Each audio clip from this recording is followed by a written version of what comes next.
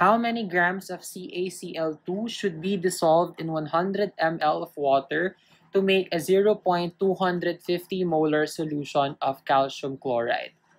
So in this problem, we will assume that the volume of water is equal to the volume of the solution. This is to make the calculations easier. So we are given 100 ml of water.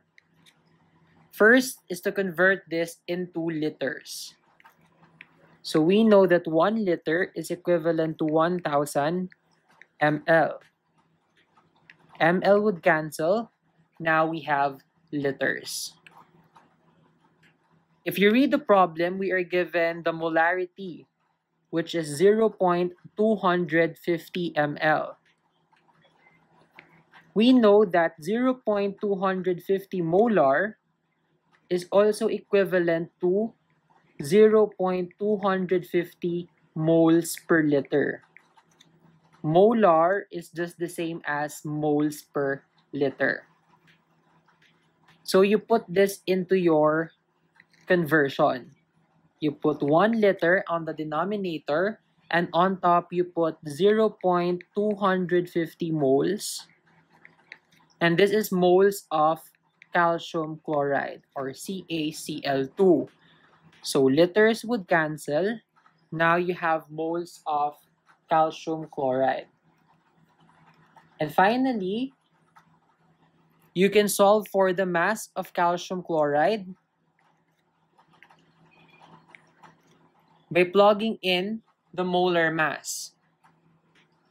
So we know that the molar mass of calcium chloride is equal to 110.98 grams per mole.